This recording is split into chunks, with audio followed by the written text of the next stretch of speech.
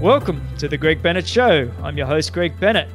And well, today I have the privilege to chat with one of the most knowledgeable and wisest men I think I've ever spoken with, Dr. Joseph Maroon. In this episode, Dr. Maroon shares his journey from riding high with success in his chosen profession of being a neurosurgeon to losing everything, to finding triathlon and how triathlon literally saved his life and how he was able to rebuild himself physically, mentally, and emotionally. He concludes the show by sharing what he feels are the most important things in life. And he asks himself this question: what are the three most important things in life? And he says, 1, a healthy mind and healthy body. 2, relationships with God, family, and friends. And 3, carpe diem, Latin for seize the day. And Dr. Maroon is living what he's sharing. He is living his life with vigor. He is seizing the day, and he truly is inspiring. Now, before we go on, I just want to say a special thank you to all of you for sharing the show on your social platforms and for all the feedback and suggestions. Thank you also for supporting the show by using the show's sponsors' products. You really can't go wrong with Athletic Greens and Hyper Ice. I hope you enjoyed this one as much as I did. And remember, success comes to those who endure just one moment longer.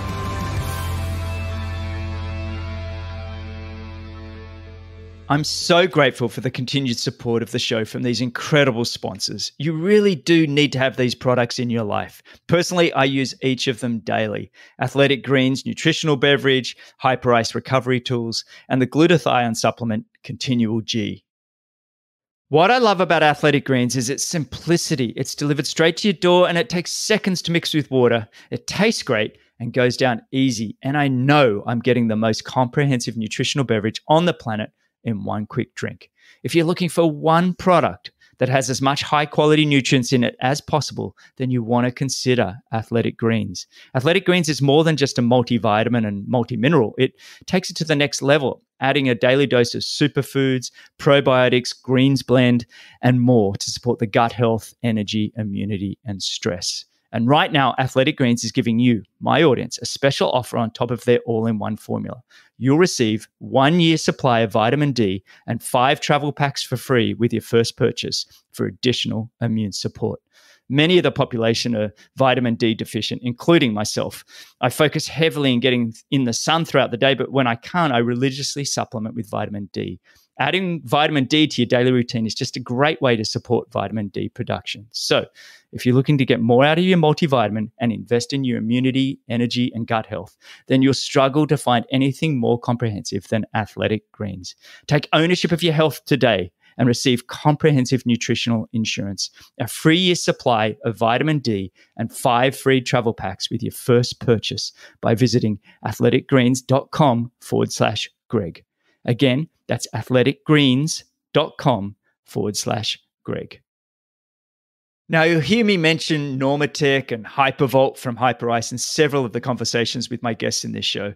Many of my guests and I are using these recovery tools religiously. You really must have them in your house. Sit in a pair of Normatec boots at the end of a long day. Use the Hypervolt percussion massage device to warm up muscles and loosen hot spots before working out, or anytime you have a niggling injury. They're just so easy and they're so quick, and they work. Their vibrating foam rollers, thermal technology, and Normatec compression systems just help you warm up faster, recover quicker, and simply move better. Seriously, these products are the perfect Christmas gift for any family member or good friend. Get $50 off all percussion devices now, no code needed, and get an additional 10% off with code GREG10 at hyperice.com. That's hyperice.com, hyperice.com, and use code GREG10 for 10% off.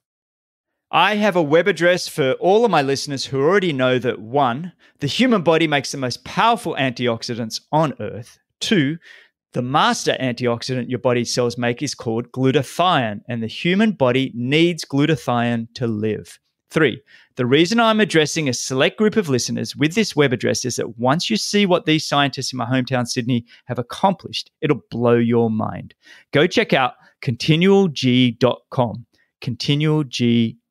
That's CONTINUALG.com. Check it out and let them know that I told you about it. All right, today's guest is one of the most accomplished people I've had the pleasure of having on the show. Neurosurgeon, professor, triathlete, and author. As a neurosurgeon, he has an international referral base, including numerous professional athletes and celebrities.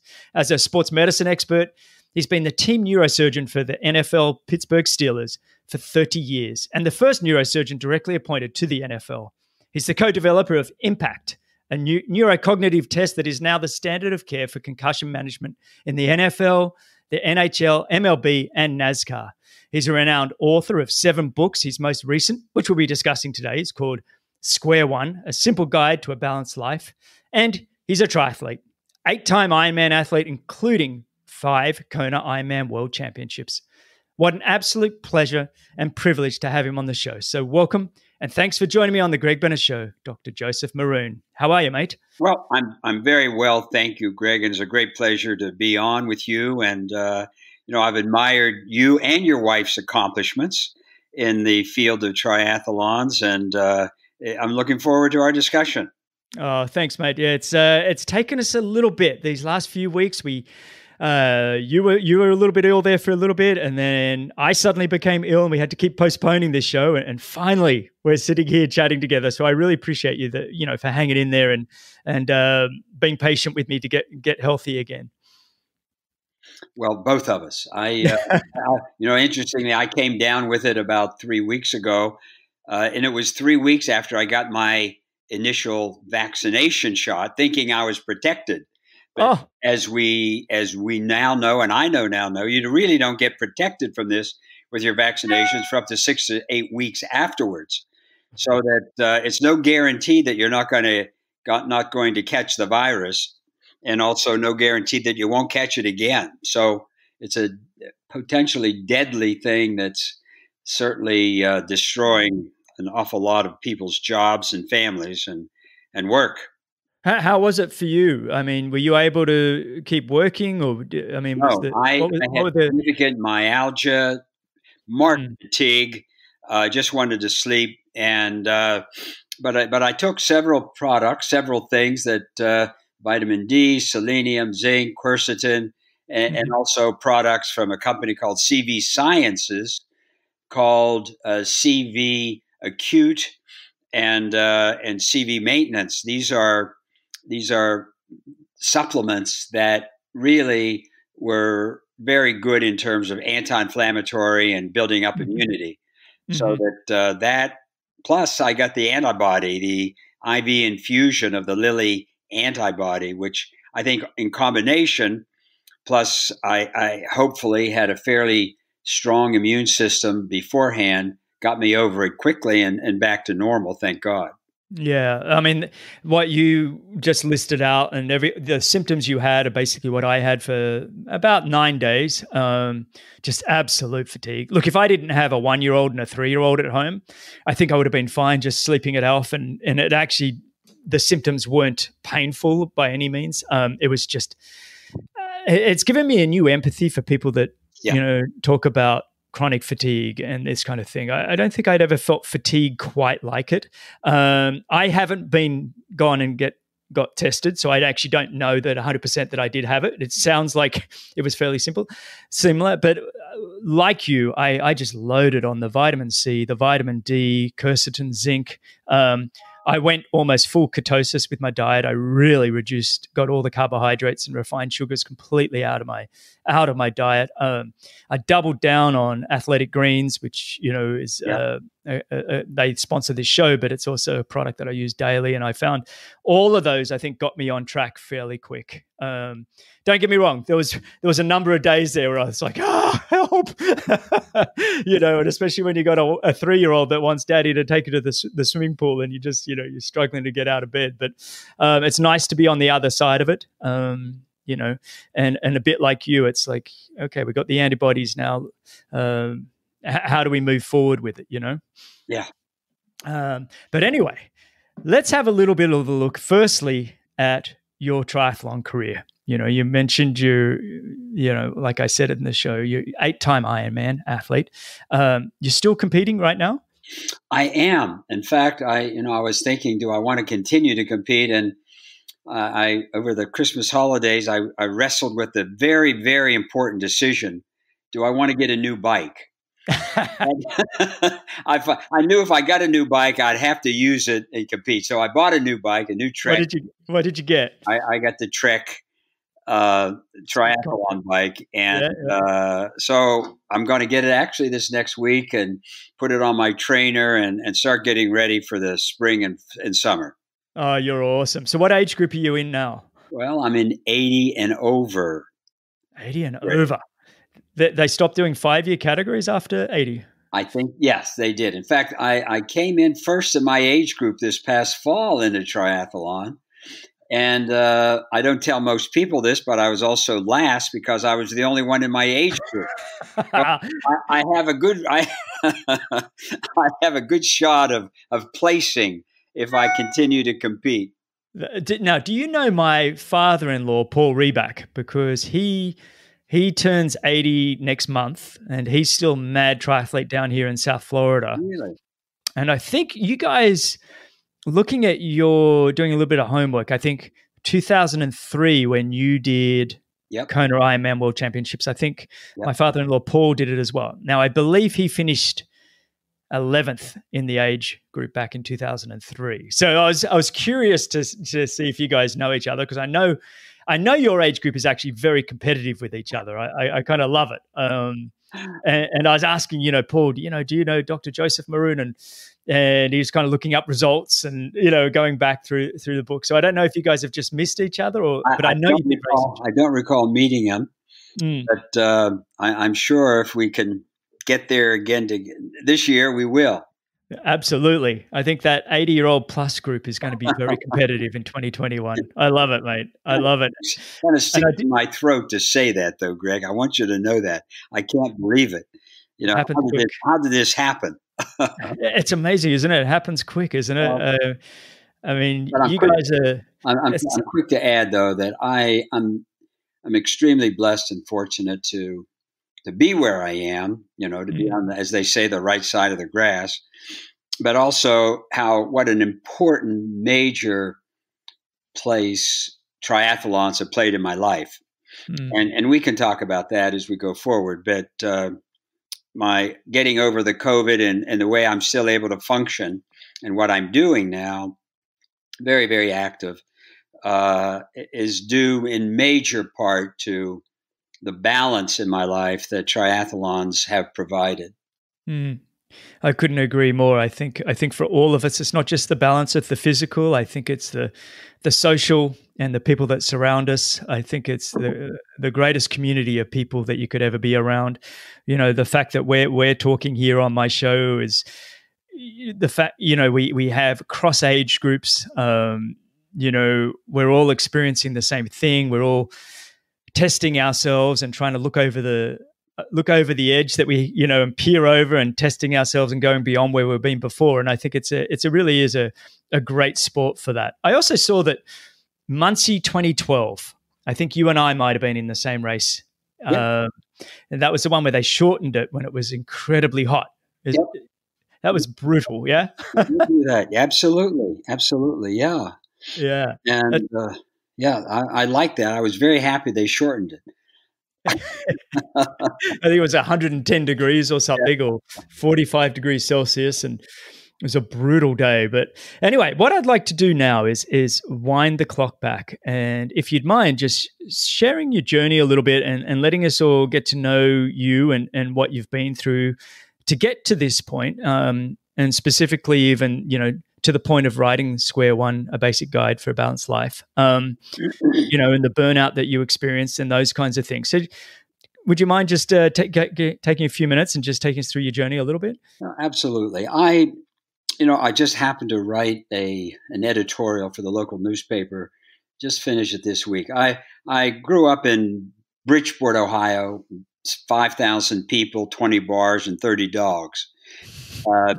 And I actually played sports early on with two people, one by the name of John Havlicek and another Phil Necro. John Havlicek and I and Phil played on the same American Legion baseball team together. John went to Ohio State, where he was All-American, All-Pro, and played for the Boston Celtics Hall of Fame. And Phil Niekro was the best knuckleball pitcher in the country ever for the Atlanta Braves and is in the Hall of Fame. And all three of us are in the Lou Holtz Hall of Fame here in Eastern Ohio. But so I had a sports background, went away to Indiana University, played football at IU, and then med school and residency at Georgetown, Oxford University in England, Indiana University, University of Vermont. Came to Pittsburgh and was on a quest to be the very best neurosurgeon that I could be, and really pushed very hard. And after about 10 years, I had accomplished what I wanted to in terms of success. And I put success in quotes because I had attained some recognition and some notoriety, had earned a few dollars and had a family and a wife, and everything seemed to be going along well. But there was one thing that I did wrong, and I'll talk about. So at about the age of 43, within a course of a week, my father died of a heart attack at age 60. Suddenly. My wife left me with our two children in the middle of winter. Oh, geez. And I had to quit neurosurgery because I was simply emotionally too unstable to operate on people's brains and spines. And I recognized that. And my father had a truck stop that he bequeathed to my mother, an old, dilapidated truck stop in Wheeling, West Virginia. And I literally moved in with my mother and worked in the truck stop, filling up 18-wheelers, flipping hamburgers, and wondering how in the world I went from 1 week doing brain surgery on awake patients for tumors, and then pumping gas and filling up 18-wheelers the next. So it was the nadir, the absolute bottom of my life. There's a writer who said every man writes his own story in his diary, and his saddest and humblest day is when he compares the story as he meant it to be with how it was. And when I was working in that truck stop, I could not imagine that this is where I would end up. And I had no idea, antidepressants, therapy, nothing seemed to be able to get me out of the incredible depression and funk that I was in.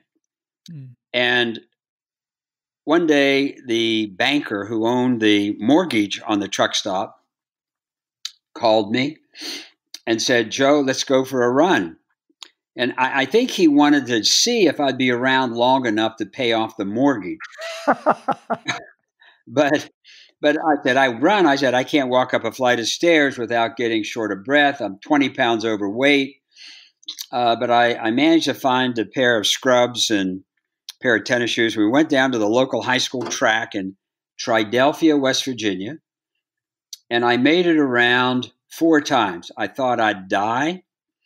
And I said, never again. That's enough for me. But that night was the first night I slept in about 4 months. So the next day I actually went down myself and I did 1.25 miles. And then the next day, 1.5 miles. And then just kept incrementally increasing till I got up to 6, 7, 8 miles. And at that time, I read about triathlons. And Julie, who was Julie's last name? Julie Moss, yeah. Julie Moss. I read about Julie Moss crawling across the finish line. And I thought, well, I think I'm going to learn to swim and cross-train. So I learned to swim, got some lessons at the local Y. Wow. And you're 40. This is when you're mid-40s, right? Mid-40s. Wow. Yeah. And got a bike, old bike with balloon tires. and started riding and swimming. And then I entered into a 10-man triathlon. And it was like Roger Bannister completing a 4-minute mile. The high, the dopamine, the endocannabinoids, and the other neurotransmitters that got rebalanced in my life came in, the elevated serotonin levels without SSRIs. And I said, wow. And I realized that the unintended side effect of doing that physical activity and cross training rebalanced my mind, meaning my neurotransmitters, my connectome, the wiring diagram of the brain. I dropped weight unintentionally, but to a good normal weight. My diet improved. No more truck stop food. And I was like Sidney Carton in The Tale of Two Cities. I was recalled to life. And I continue to kind of raise the bar each year. I was able to get back to neurosurgery after a full year of being away. And really entered into the most important part of my life. And in retrospect, I look back and I said, where did I go wrong? What happened that all these things occurred? Not only the death of a parent, but the ending of a marriage, and an inability to do neurosurgery after 15 years of training. Wow. And what it was pretty simple. I wasn't mindful or aware of not only what I was doing, but why I was doing it. I was pursuing success at almost any cost, and at the cost of ignoring or really not participating like I should have in my family. I fell away from my spiritual moorings in terms of my upbringing. I had Sisters of Charity for 12 years of grade school and high school, and a very strong Roman Catholic background that I kind of fell away from. So the spirituality dropped, and the physical side also, I was overweight, out of shape, not paying attention to the mind-body connection. So putting all that together, in retrospect, I look back and I ended up writing the book Square One, A Simple Guide to a Balanced Life. And basically, anybody listening to this podcast, I want you to stop for just a minute, and I want you to do something right now. I want you to draw a square in your mind. On the top line, I want you to write the word work. On the sidebar down on the right, write the word family and social. And on the bottom line, write the word spiritual. And on the line on the left, write the word physical. Now, I want you to think how much effort, not necessarily time, but how much effort you put into each one of these sides on a daily basis. The work is a pretty much given. We know we're going to exert ourselves in that space, but what about our family? Where does our family come in terms of our true time, commitment, and effort? And what about spirituality? I find that this is one that's the easiest to, as they say, slip sliding away. You forget really what's my purpose, what's it all about, Alfie? What's my role? What should I be doing in this life, and how should I be doing it? The philosophical thing of it, and the mindfulness and the awareness that we need to have on a daily basis. And then what am I going to do physically to touch the physical side every day, or 5 days a week, or 3 days a week? You don't have to be a triathlete, but it absolutely is essential to have that aspect of it in your life. And we can talk forever, Greg, about the mind-body connection and how the mind can make the body sick. Gastric ulcers, irritable bowel syndrome, heart attacks. But the body can also make the mind sick. Your microbiome, how you feed the bacteria in your own gut, which forms 75% of your immunity, and the bidirectional connection between your brain or your mind and your body through the vagus nerve, which connects both, the largest nerve in the body. So I ended up writing the book Square One, A Simple Guide to a Balanced Life.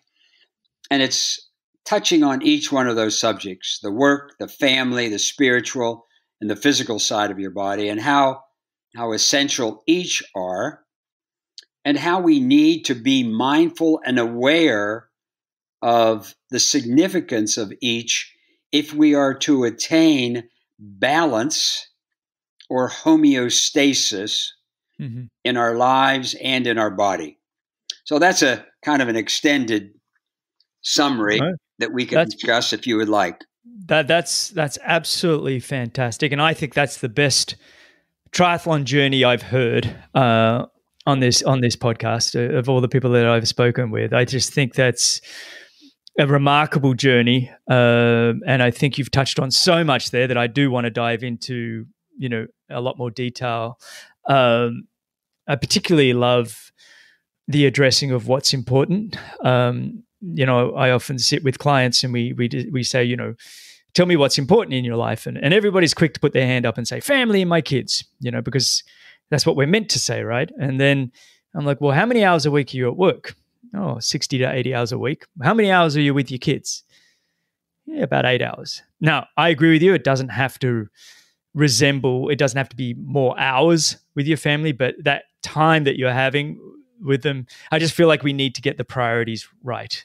And that doesn't mean I'm not telling people to stop working and working hard and enjoying what they do and have purpose with what they're doing for work, but focus on truly what's important. So family, as you said, the spiritual side, mindfulness, grounding, all of those sort of things that science is now proving. We've known for thousands of years. I just had an athlete on, Rebecca Rush, and we were discussing that in last week's episode of how basically the Bible or Buddha or whatever spiritual being background you have, this information's been there for thousands of years. Now science is proving it. And it's like these books, these amazing books were written, and now we know that it does work. The mind over the body, and like you said, the gut biome, the body over the mind, it's just tremendous. Let's just have a quick step back though and discuss what burnout is scientifically. I mean, you discussed dopamine levels and serotonin all increased and that kind of thing when you found triathlon. But burnout that led to depression for you, if we were to break it down scientifically, what would you say burnout is? Well, let me first say that triathlon saved my life. I mean, I love it. Having suicidal ideation. What's it all about? Where am I going? My life's ruined. But it was the unintended side effect that occurred with the running, the biking, and the swimming that, as I said, reset my neurochemicals, my dopamine and endocannabinoids and acetylcholine. So it saved my life in that regard. But the state I was in the prototypical burnout state. Overwhelmed, overcommitted, overextended, completely out of balance. And basically, what that means is the definition of burnout is it's associated with physical and emotional exhaustion, physical and or emotional exhaustion, with a feeling of life is not worth it. My job, what's it all about? It's not, what am I doing? What am I accomplishing? And thirdly, you become cynical. You become irritable. and mood changes. So all of these things are the symptoms of burnout. And I was just reading in the medical profession associated with this pandemic now, 48 to 50% of physicians are in that state or experience some aspect of it. Overwhelmed, wow. Overworked, overcommitted.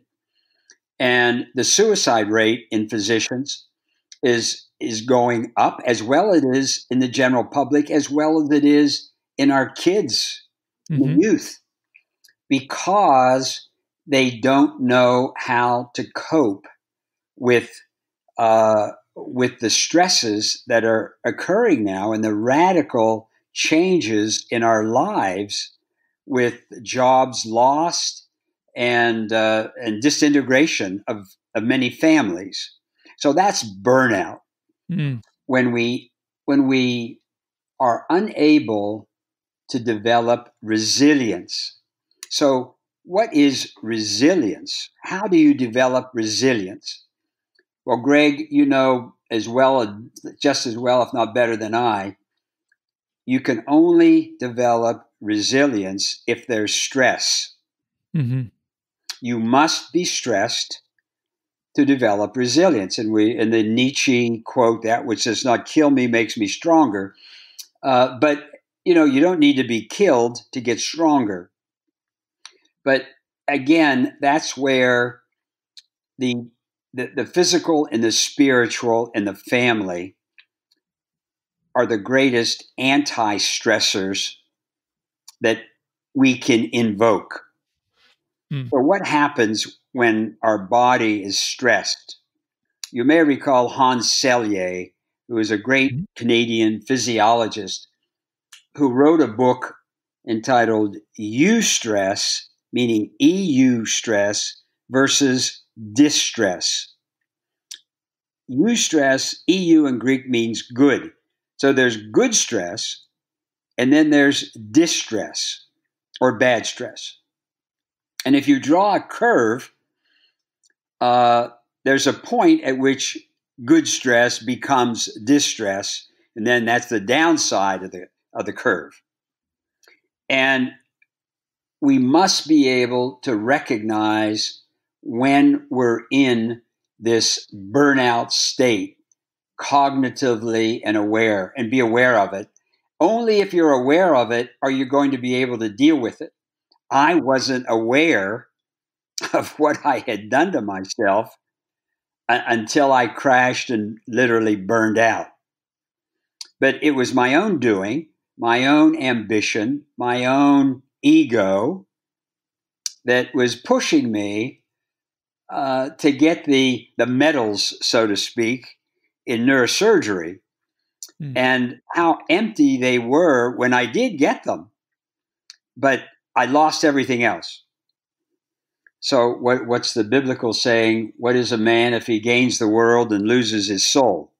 I mean, it's easy to do, and we see it very frequently in others as well as ourselves. So that's a little bit on your question. So do you think, I mean, like you said, the depression and suicide rates in the general public, they are increasing. Do you think it's because we're not turning off, we're not grounding ourselves, we're not finding that parasympathetic, relax and recover type phase anymore? I had Dr. Tommy Wood on this show a number of weeks ago, and we were talking about exactly this. We were talking about resilience and stress, and if it becomes chronic stress and that kind of thing, and the importance of trying to get ourselves to that parasympathetic nervous, and we've always got these 6-inch phones in our hands. We're always on, and I feel like there needs to be these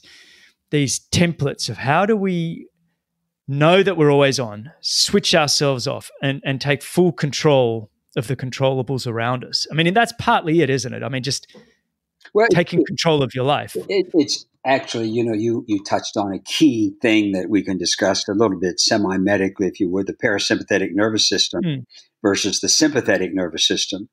And the sympathetic nervous system is the fight or flight response we have with any real or perceived threat to ourselves. And that's where the cortisol goes up, the adrenaline goes up, our heart rate goes up, our blood pressure goes up. And when chronic, it obviously leads to very bad things for our body and brain. And that's the sympathetic. And the parasympathetic system, as the listeners of this show I'm sure know, is that system that gets engaged when we meditate. It's the rest and digest side, not the fight or flight. So when we meditate, if we pray, if we use Shinroku, the Japanese nature walking, if we, whatever method we use to decompress and take our mind off of our toothache, it engages our parasympathetic nervous system and really is very therapeutic. That's the essence of meditation. There's a company called Apollo, APOLLO, Neuroscience, who has a device now that you can literally put on your wrist, and there's specific frequencies that stimulate your parasympathetic nervous system so you contain a meditative state physiologically without actually meditating. Is that right? I've heard about that. Are you using one of those? Because I was actually interested to see what it actually felt like. Yeah, I mean, it's a very gentle buzzing, but it's specifically tuned to activate the parasympathetic nervous system through the brainstem and the vagus nerve to the heart. And I use it at night to help me sleep. And also it reduces anxiety. It's a pretty phenomenal, it's the only wearable device that actually does something to you and not just measure a biomarker. So I'm gonna have to Apollo check that out. Neuroscience. It's a startup company here in Pittsburgh that's actually really gaining a lot of momentum. Well, if you say it works, I don't know.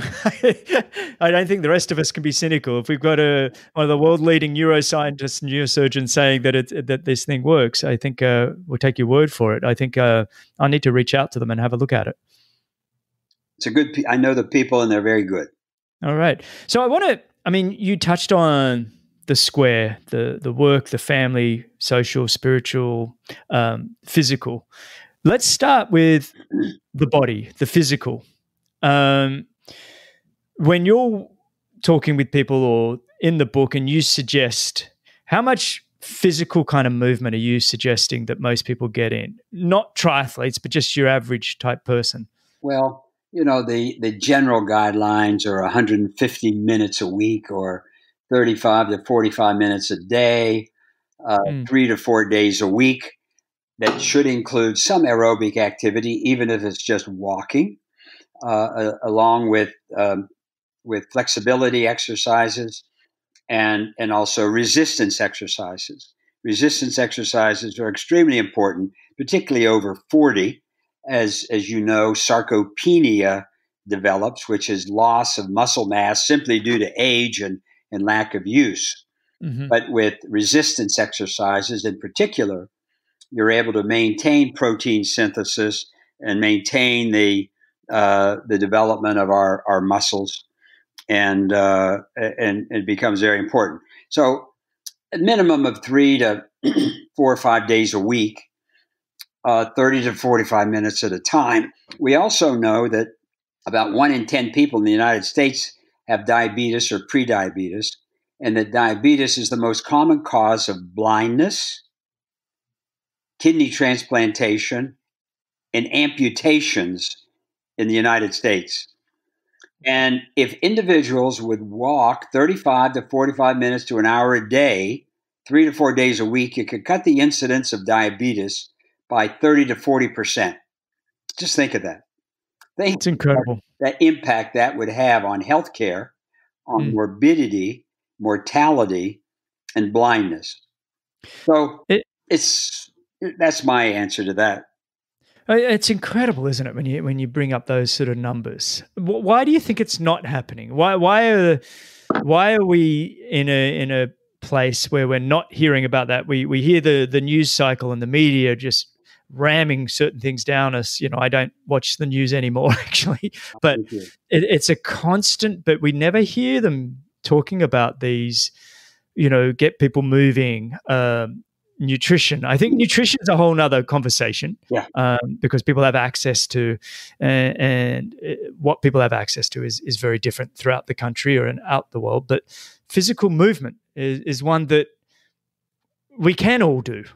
I mean, am I missing something here? Well, and this is, one of my greatest difficulties is how do you motivate? They know that what's right, but how do you motivate somebody to do it? And our whole society has gotten so mechanized.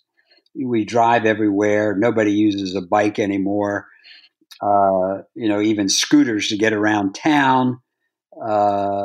And so everything is so, in quotes, easy. We don't have to walk. I mean, when I was growing up, you walked, ran, or biked every place. And now that's not the case. And in biking, you got to be careful. I see an awful lot of patients hit by cars and too many visits to the ER as well. So the safety aspect of it. But it's it's a problem of getting people to, it's the executive cortex versus the amygdala. To motivate people on an emotional basis that you're going to feel better, you're going to work better, you're going to think better, you're going to live longer, versus, well, I'll have that second gin and tonic tonight or that third plate of pasta. Exactly. And then it just gets to the point that they have their heart attack or something, and some people are scared into physically moving.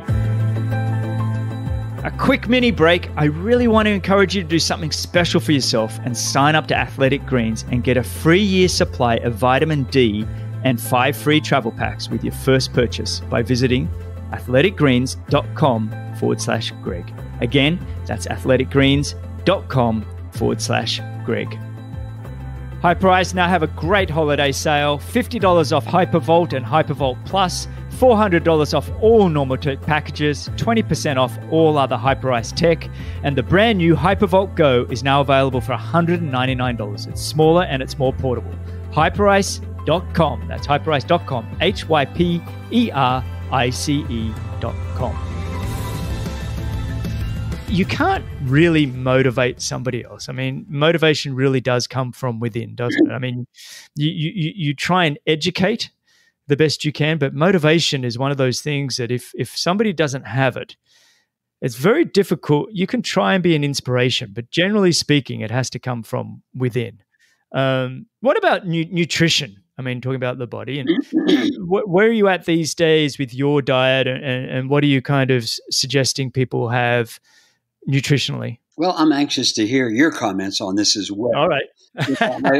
I've gone through primarily a vegan diet. I've looked into significantly the ketogenic diet and the importance of that. And I know there are some triathletes who are both, use that exclusively. I've gotten to really the Mediterranean diet, high in vegetables, fruits, nuts, grains, lean protein, chicken, a lot of fish, a lot of salmon, but frozen salmon from Alaska, not farm-raised salmon, and occasional meat once or twice a month, beef, and then a significant number of supplements that I take, and then intermittent fasting. I'll try to go when I can. The 18-24 situation where I'll eat only at that time. When I'm training, I find that hard to do. I either psychological or whatever. I feel like I need a steady stream of good food to keep me going strong. But on a daily basis, I'll end up working out an hour and a half or two a day, and then on weekends more. And it fits me very well. The Mediterranean diet with occasionally a glass of wine and a lot of olive oil on things, and so that's about how I do it. I think we're very similar. I think, don't get me wrong, I think I have my cheat days, and I always tell everybody it's probably more like 80-20.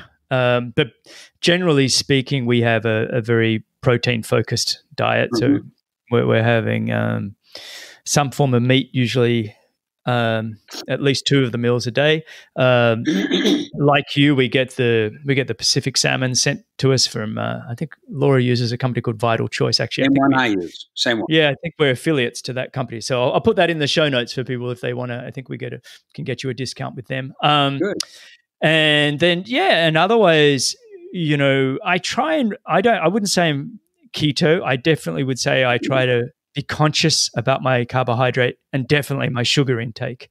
I'm a conscious eater. I would say that's my diet these days. It's understanding that too many carbohydrates are inflammatory, refined sugars inflammatory.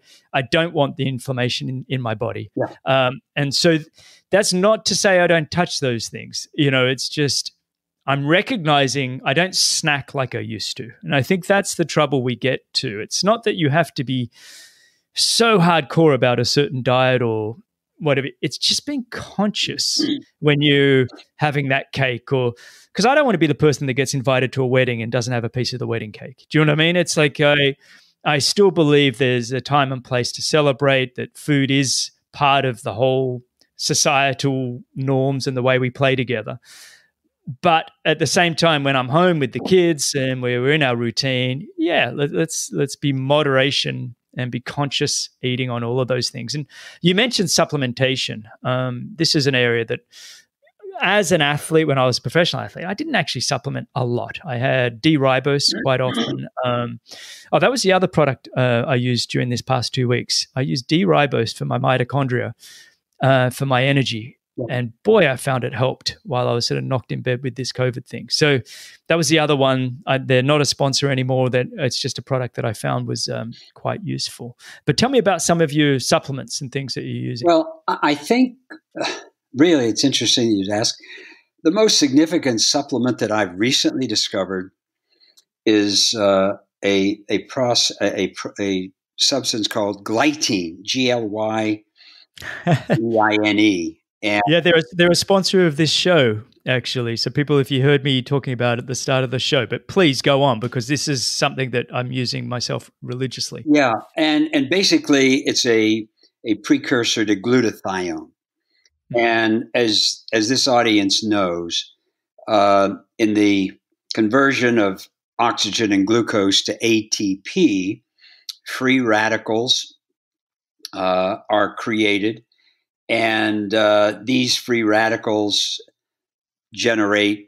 are somewhat toxic to the mitochondria that make the ATP, our energy sources. And they're usually squelched, if you would, by antioxidants. And one of these, and probably the master antioxidant, is glutathione. So how do you get glutathione? Well, you can get it in your diet from cruciferous vegetables, broccoli, cauliflower, eggs, nuts, legumes, have some. But as we get older, as we exercise even harder, we generate more free radicals, we damage more mitochondria, and we get all sorts of problems therein. So glycine is a very unique product that is formed from 3 amino acids: glutamate, cysteine, and glycine. So these particular amino acids usually come together and form glutathione. But as we get older, or as we consume alcohol, or increased anxiety and stress, and as you said, Greg, sickness, it's optimal to supplement with glutathione enhancement products. Now, some people actually get glutathione IV to increase their glutathione levels. And it's important for the audience to recognize that glutathione is entirely intracellular. In other words, it's in every cell of our body. And it's formed in a two-step reaction in each cell. The first step is glutamate and cysteine, two of the amino acids, are joined together by a specific enzyme called glutamate cysteine ligase that you don't have to realize. You just remember that glutamate and cysteine need to be enzymatically connected. And then in the second step, another enzyme, glutathione synthetase, adds the amino acid cysteine to the others to form GSH. So as we get older, this first step is blocked, doesn't occur. And aging, alcohol consumption, heavy exercise. And this system becomes dysfunctional. Glycine is a compound that's made up, and nobody will remember this, but it's called gamma glutamyl cysteine, which passes into the cells and intracellularly links up to form the glutathione. Now, when individuals get IV glutathione, thinking, gee, how can it get any better into my cells? Extremely important to recognize that the intracellular content of glutathione is in millimoles. The extracellular content, when you put it in the vein in IV, is in micromoles. So you have 1,000-fold differential between the intracellular and the extracellular compartments. So you really, even with IV, you're really not getting that significant amount of enhancement of your glutathione production. So quite frankly, I found that taking this, and I've been taking it for probably 6 months now, my energy level is significantly enhanced. And I'm actually working with an investigator in India at a brain research institute there. And we want to actually prove that the glutathione and glycine crosses the blood-brain barrier and enters the brain cells. Now, why is that important? Well, when you consider Alzheimer's disease, one of the main problems in Alzheimer's disease is mitochondrial dysfunction. And one of the main causes of mitochondrial dysfunction is oxidative stress. So we believe that glycine, gamma glutamyl cysteine crosses the blood-brain barrier and can enhance the glutathione production in the brain, which is critical in the brain.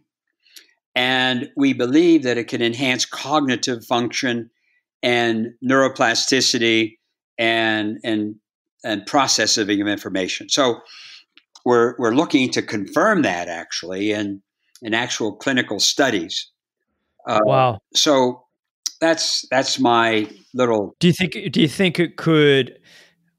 Are you thinking in the lines that it could reduce the symptoms of Alzheimer's or delay the onset of Alzheimer's? But if somebody's already got Alzheimer's, are you saying that it potentially could turn them around? Well, I'm not saying it's curative. No. Okay. When somebody gets Alzheimer's disease, they've already have a huge burden of beta amyloid and neurofibrillary tangles, which are the hallmarks pathologically of Alzheimer's disease, and that's not reversible. So, but might it assist, or might it protect, might it facilitate neuroprotection of other neurons? I would speculate and say I think it might. I think this needs to be proven scientifically, And quite frankly, we're looking to try to do that. That's phenomenal. I heard the other day, or I read the other day, that when the elderly population, they did a study on and said, what scares you most? And death was second, and Alzheimer's was number one. Yeah. And so you're touching on something that is the number one thing that as an aging population are most fearful of. And if we could be looking at, glycine, these products that are going to affect the brain in such a way, wow, wouldn't that be incredible? Well, I think, I've written a few articles. You can go to my website, josephmaroon.com, and I've recently written a couple of articles on protection against Alzheimer's disease and an enhancement of brain function. And everything we're talking about also delays and protects against dementia. So what are the factors, the most significant factors in protecting or preventing Alzheimer's and dementing diseases? Number one is sleep. Good sleep. When we sleep, we get rid of the detritus and the accumulation of bad products in our brain. It's a cleansing. It's like a sweeper goes through our brain and picks up the bad products. It's called autophagy. I like that. I like the analogy. When it comes to sleep, are you doing anything to enhance your ability to go to sleep quicker and then stay asleep? Well, I do. I use melatonin. And one of my colleagues, Robert Friedlander, is the chief of neurosurgery here at the University of Pittsburgh and has been studying melatonin for several years in the laboratory. And, melatonin is one of the, in quotes, and I use this loosely, but anti-aging hormones. It facilitates sleep, but it also enhances immunity and also has an anti-inflammatory effect. And it's very benign and innocuous in terms of side effects. So it is conducive to sleep. So I do that. I don't eat. How much melatonin do you take? Pardon me?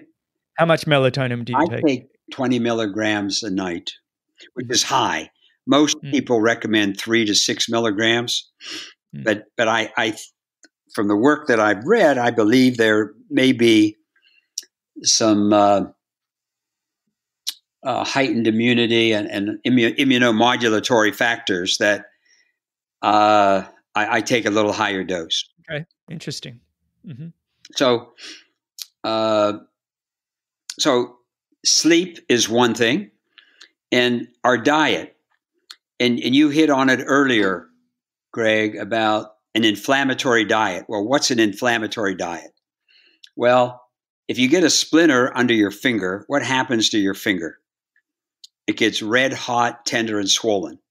That's the body's innate immune response protecting you against a puncture wound bacteria that may enter. Well, what happens when you eat a Big Mac infused with hormones and antibiotics, raised on corn, not grass, sprayed with glyphosate, and wash it down with a bottle of phosphoric acid, which is Coke, and then have trans fatty acids on your French fries? That's how they should just package all of this stuff. So what's that going to do genetically in terms of inflammation? Well, these factors are going to tell your genes via various transcription factors to make inflammatory cytokines, the same cytokines and chemokines that causes your finger to be red hot, tender, and swollen. Well, this is what happens to the intima of your blood vessels, the lining of your blood vessels, and also in your brain, your kidneys and your liver and heart. That is an inflammatory diet. What happens if you eat an anti-inflammatory diet like we spoke about? Well, your body makes anti-inflammatory agents and cytokines that squelch the free radicals, that reduce the inflammation, and that gives your body a much better chance of healing on its own when there's an insult. So sleep, diet, social interaction with friends and family is a very other important Alzheimer's disease preventive. And then, just like our muscles, use it or lose it. However you use your brain, crossword puzzles, Sudoku, what you're doing every day to stimulate your body and your brain are all factors that contribute to the reduction of dementia.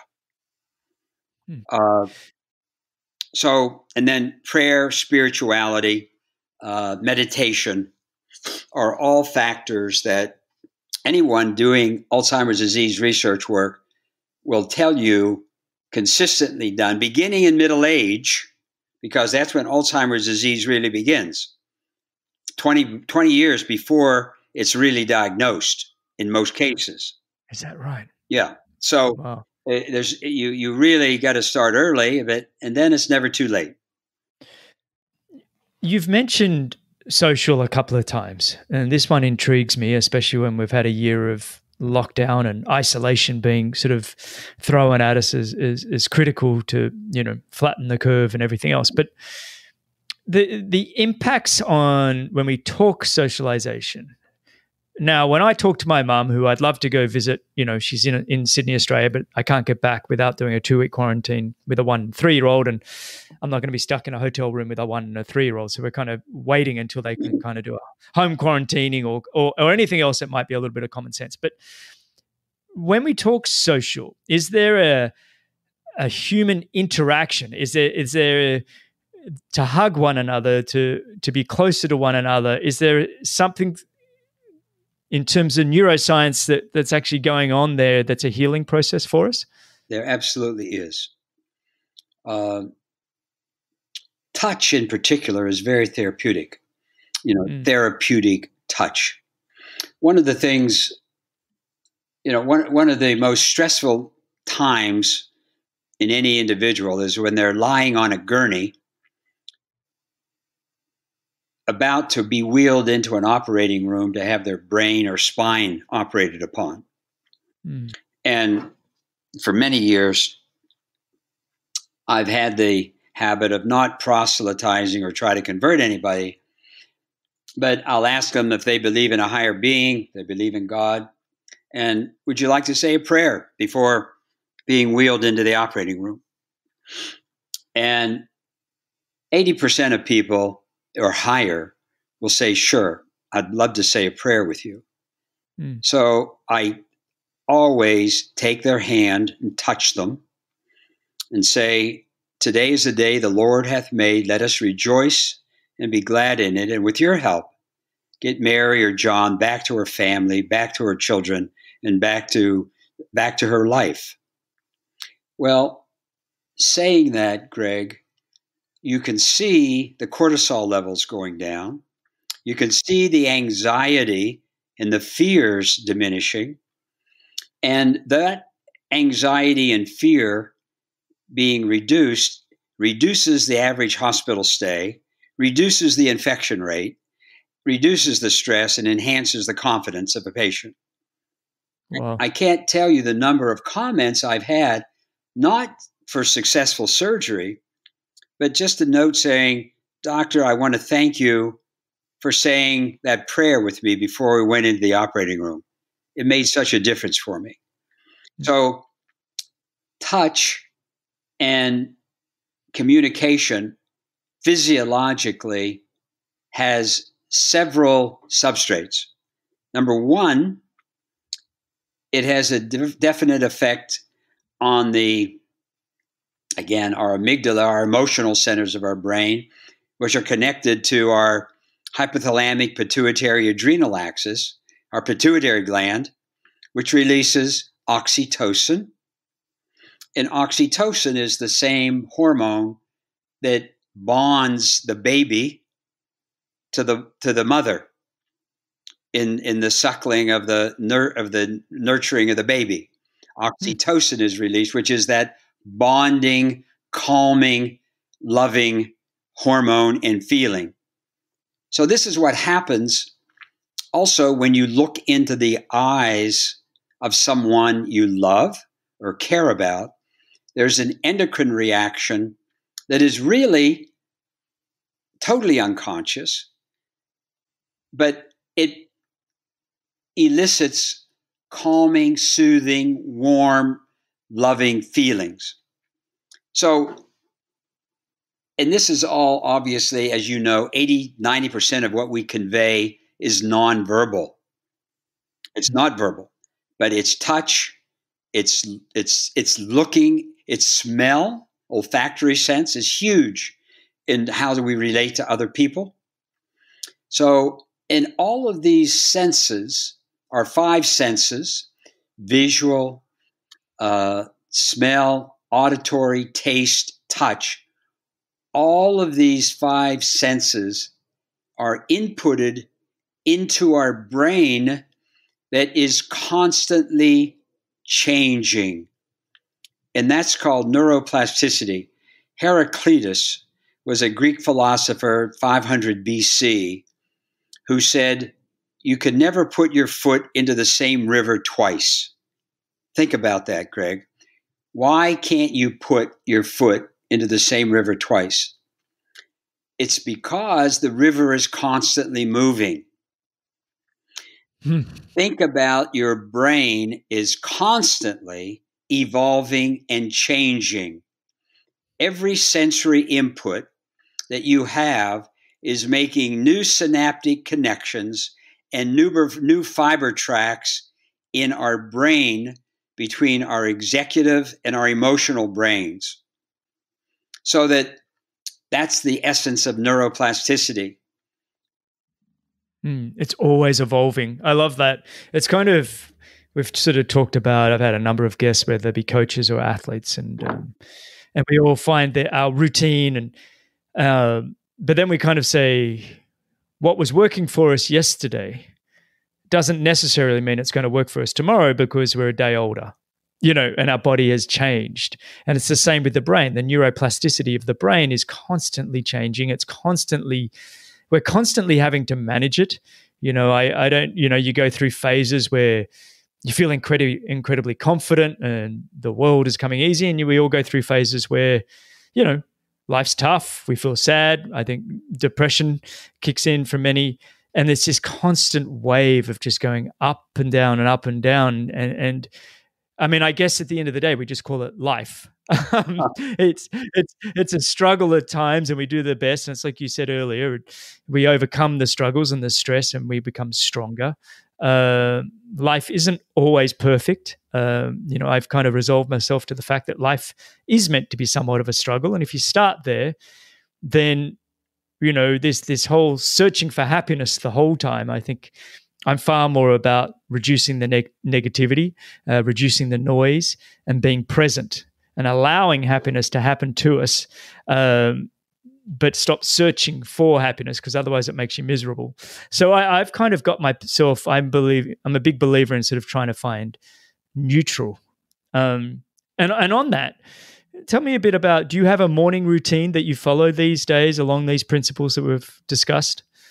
Well, basically, in the morning I usually have a breakfast of steel-cut oatmeal and blueberries, nuts, chia seeds, green tea. And quite frankly, every day with my green tea, I put glycine in it. I like the taste of there's stevia in the glycine. Yeah, it's kind of sweet, that glycine, isn't it? It's a little sweet, and I've gotten to the point where I really like that.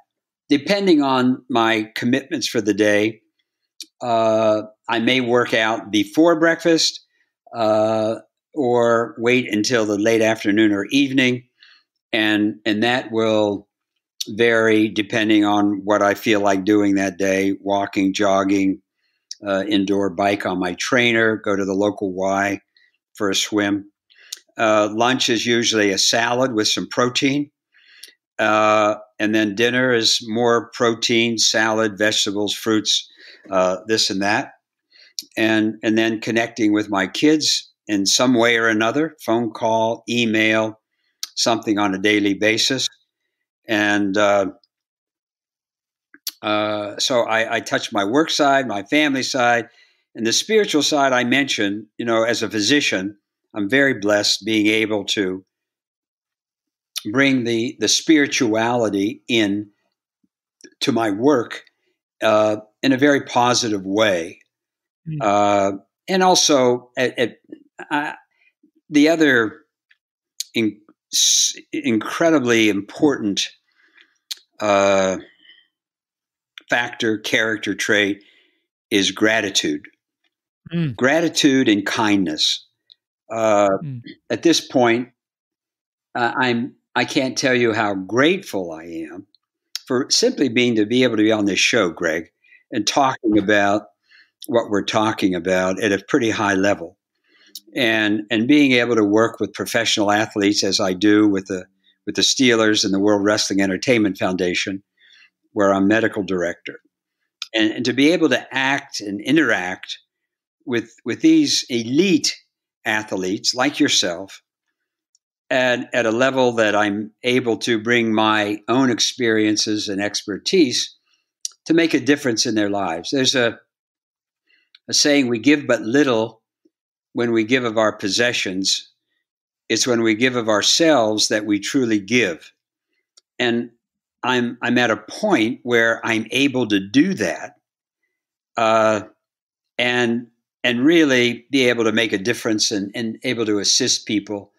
And I'm so grateful and thankful for that, knowing that, I see the bullets going by and, I see my friends dropping out, so to speak, dropping off.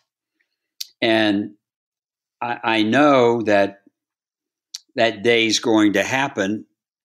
But I also know that, I do not want to go gentle into that good night.